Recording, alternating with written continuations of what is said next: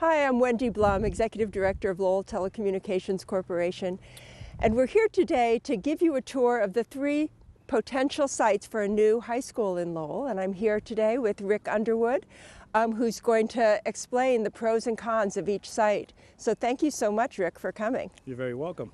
So again, my name is Rick Underwood. I'm the Director of Facilities for Lowell Public Schools. I'm also on the new high school building committee. And I'm here today to give you a walk through the potential site for the new Lowell High School. And where are we now? We're at the Wayne School, behind the Wayne School, in the Pawtucket Memorial, at one of the parks. We're currently sitting on a park that's owned by the City of Lowell that consists of about 14.7 acres, and that is one of the few sites that is city-owned that gives us enough room to actually build a new high school on this spot. Okay, well, what actually are the streets here? This is West Meadow Road. Okay, and what are the pros and cons of this site? Well, the pros and cons of this site is, one, it has enough land for us to do what we need to do. When you look at a new high school, not only are we looking at what we need for the building, but we have parking issues that we have to, and I think one of the things that we're talking about, we needed almost 7 acres of surface parking for the new high school. So that limits the available space that we actually have to look for these places. Okay. The benefit of this space is that we lower the cost of building on a new site rather than renovation of the old site.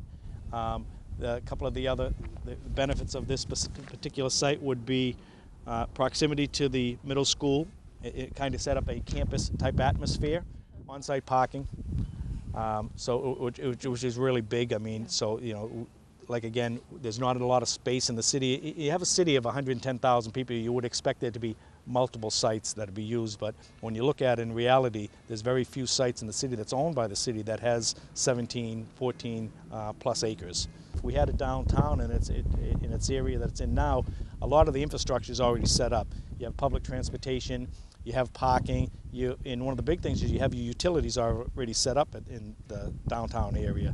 Anything that we had to do here, we'd have to bring in all our utilities. And the utilities, when you talk about reimbursement from the state, they're capped at 8% of the overall project plan. So when you have to bring in all of your utilities and all of your infrastructure, you know, to start at one, a lot of that is not reimbursable. So that'd be a big downfall to this particular area.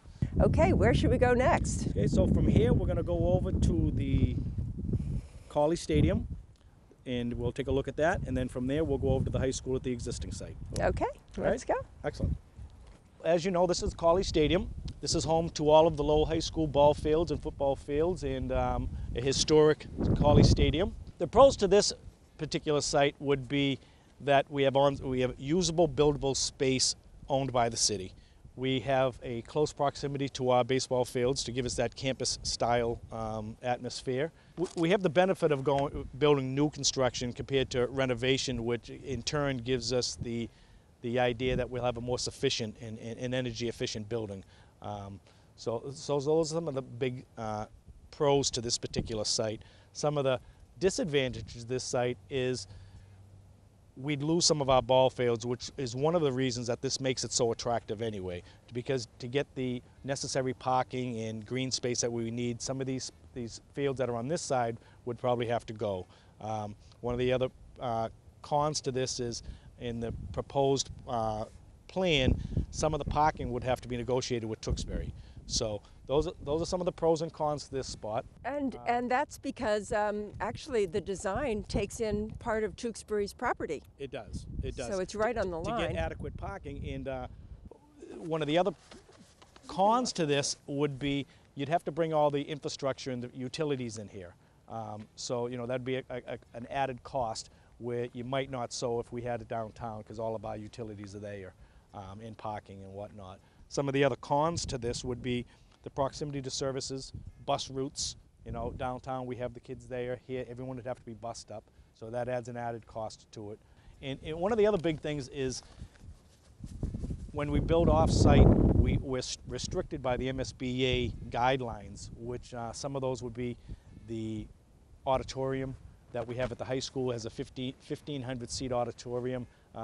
They limit that to, I think, 600 or 700, I think it might be at a max 750 seat. So we'd lose that. We'd also would not be able to be reimbursed for the pool. So some of those things are the cons to this site. And again, Does the present high school have a pool? it does have a pool. Oh, okay. It has a pool. Now, that's a big part of their athletic structure that they have there is the pool. You know, they have so you know. They'd want to build one here also. We would, but that would not be reimbursable. So it doesn't mean we wouldn't have one. It would just mean it would be put on the backs of the taxpayers. How many students are at the high school? 3,400 students. Okay, Yep. so that's a big school. It's actually the second largest high school in the state. I think Oh. we're second to Brockton. Really? So, and that alone, it makes it more complicated. You know, if you're building, you know, many cities of this size have multiple high schools, and you know, having to renovate one or build a new high school is much different than the scenario we have here in the city of Lowell. Anything else about this site? No, you know, nothing other than what you see right here, but it would make a nice site. Again, pros and cons to both sites. Yeah. Great downtown atmosphere. We have everything we had there. We have the services. We have the parking. Well, we'll talk about So- that when we get there. There you go. All the good things There about you that go. place. Yeah. So now we're at the high school site. Oh yeah. Are they thinking that they would actually tear down the new part of the building? Well, there's several different scenarios included. One of them would be to knock this down. One would be to try to incorporate the dentist's office through by buying it. The other one would be a total renovation. So there's several different scenarios at this school. There's as many pros here as there are cons. I mean, some of the pros are the proximity to the school, to the walking distance, and the bus routes. The proximities to the parking that we have already close by. You know, we have the parking garage here. We have you know, a lot of the things that I was talking about earlier before about the reimbursable items that we have in the school that we would not be able to recoup unless we paid for another the tax levy. And that, Some- that wouldn't be applicable here. Right. Yeah. Some of the disadvantages of this school is the limited buildable space that we have here. We're looking at six acres here, and one of the other big issues with this school is relocating the kids during construction. So we estimate that there's probably a third of the kids that would have to be housed temporarily, whether it be through existing spaces somewhere else or possibly portable classrooms. Going back to the pros, we have the close proximity to the colleges. We have UMass Lowell right around the corner. We have Middlesex Community College right around. Those are all big, you know, when you're looking at a high school, having a college that close by is, you know, it's an added, you know, Yeah, a thing, benefit. right, to us. Yeah. It's usually more expensive to renovate. In this case, it would definitely be more expensive because, you know, you'd have to incorporate that housing cost to the students. But you'd also save on the parking, on the busing, on the stuff. So you know, it's really not for me to say what would be cheapest or more expensive because those numbers really won't come in until another couple of weeks. So we'll get the final cost from Sainska and Eastman's Perkins, who's the design contractor for the building. We're almost certain that the 22 building, which is over in Kirk Street side in the Colburn Hall, which was built in 1831 and was actually the first co-ed school built in the country.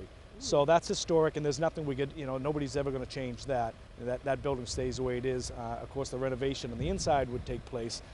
One of the other cons to the renovation at this building would, dealing with buildings that old, you know, you're going to have environmental issues. There's going to be some lead, there might be some asbestos and stuff like that. So that adds to the cost. So, you know, on the things we save, we spend. So I mean, like I said, there's as many pros here as there are cons, but you know, it's a great spot for a high school, being so close to everything. The downside is we're not very close to our athletic fields and facilities.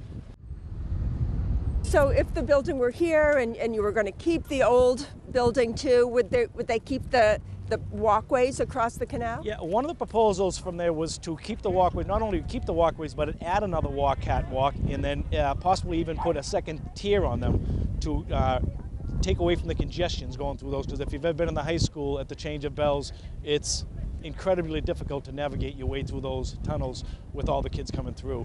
So it's been an ongoing, you know, issue with the students here and trying to get to class in time. So they decided that it would be in their best interest to either add another tunnel or at the very least add a second floor to each one of those habit trails coming across. So, Great. yeah.